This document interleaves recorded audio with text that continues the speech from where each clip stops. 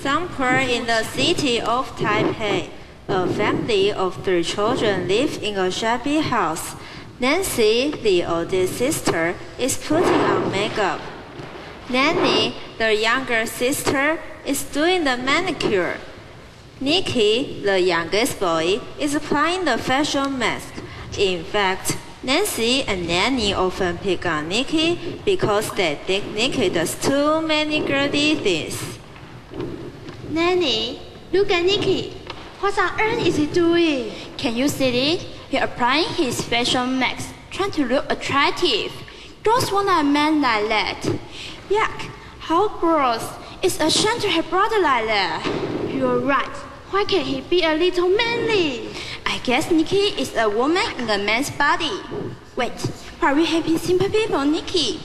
Let's go behind him and give him a surprising shot while he's daydreaming. Good idea. Let's go pick on him. Nancy and Nanny try to approach Nicky quietly. Even though they can't help but giggle, they still try not to make any sound. Surprise! What are you two doing? You almost gave me a heart attack. Nancy and Nanny can't stop themselves from laughing. They laugh so hard that their stomachs hurt. Nicky looks at his sisters in fear, and tears almost drop down through his cheeks. What have I done to you? Why? An hour later, a servant from a nearby mansion rides a scooter across the street and shouts,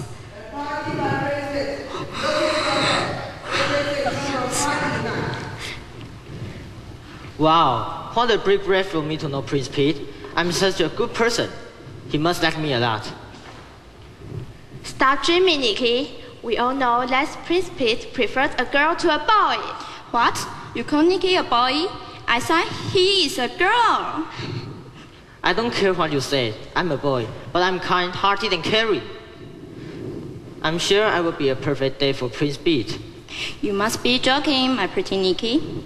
Well, let's go get some nice dress for Prince Pete party, Nancy. I don't want to be here talking to my sissy sister anymore. Yeah. Standing in front of the open closet, Nicky has no idea what to wear for tonight's party. He's so poor and hasn't bought any clothes for years. None of these clothes is right for me. I really wish someone could help me now. Hi, Nicky. I'm Angel Alice. This is my friend Angelina. Nice to meet you, Nicky. You look so sad. Are you worried about not being able to find the perfect clothes for Prince Pete's party? Why do you know that? And I don't think I know you too. Don't worry, Nicky. We are good angels. We won't hurt you. Actually, we are here to help you. Yeah, we know you are a good person. Other people look at the outside of you, but we look at what's inside of you. Really?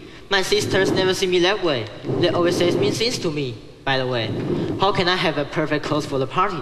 Oh, that's easy. Now, I want you to close your eyes and never open them until I tell you to do so, okay? Okay. After Nicky closes his eyes and stands there, 2 angels make a hand gesture and 5 fashion mascots appear. When mascots start to talk. Anything we can do for you, Angelis? His name is Nicky. He's a boy with a big and a caring heart. Prince Pete's party is coming tonight. Oh, I know, and Nicky needs to be well dressed, right? You are so smart.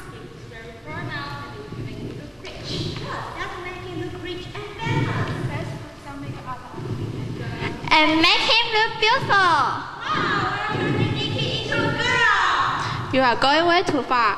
How do you think we could fashion Nicky and Angelina? Just a nice shirt and a semi-formal pair of pants will do. Nicky already looks good because of his good heart. I'm sure Prince Pete sees the inside, not the outside. Sounds good. Let's get to work. The 5 mascots quickly turn Nicky into a gentleman. Angel Alice and Angelina are flying back and forth to make sure the mascots are doing their work. After the work is done, all of them fly away and disappear in the air. Oh my, what has just happened here? I look so different. Oh, I remember. It must be Angel Alice and Angel Arena. They helped me get the right clothes for the party. As the party time nears, Nicky is ready. He walks into the mansion lobby where the party is. All the girls are well dressed and look pretty. They are talking to one another happily. Nancy and Nanny are there too. They see Nicky, walk to him, and all the other girls follow along. New boy here. Why? Is he again? Nicky, you shouldn't be here. Yeah, Prince Pete is trapped. He doesn't need a boy. I know you don't like me, but I still have my right for true love. I just wanna come and see what might happen. Plus, I'm good. I'm not a bad person. No. That's not right. You gross thing. You should be kicked out of here. While everyone is critical of Nicky's presence, Prince Pete walks in and sees everything. His sister quiets Nicky, be content with a vetting bag. Ladies and gentlemen, welcome to my party. I've been watching all of you for the last 20 minutes from my bedroom window out there. And now I would like to announce my ideal date, which is going to be the well-behaved boy in the crowd. What's going on? Is Prince also okay? I can't believe it! Prince Pete invites Nicky to come to him and puts his hands on Nicky's shoulder. Prince Pete's father and mother also come, stand next to their son and say, Nicky, welcome. We love you and my boy. We love you too. No matter who you are, we always love you. And I'm sure Nicky will be also our good son.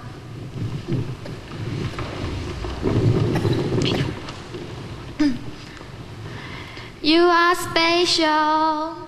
You are special. You're one of a kind. You are original and unique design.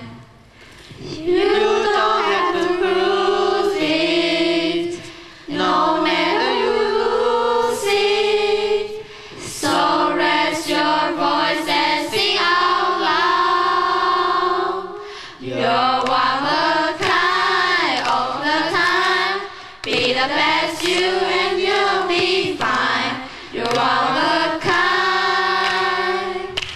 Somebody loves you. You're one of a kind all the time. Be the best you and you'll be shine. Somebody loves you. Somebody loves you. Be the best you. Oh yeah, be the best you. Oh yeah, you're one of a kind all the time. Be the best you and you'll be fine. You're one of a kind. Somebody loves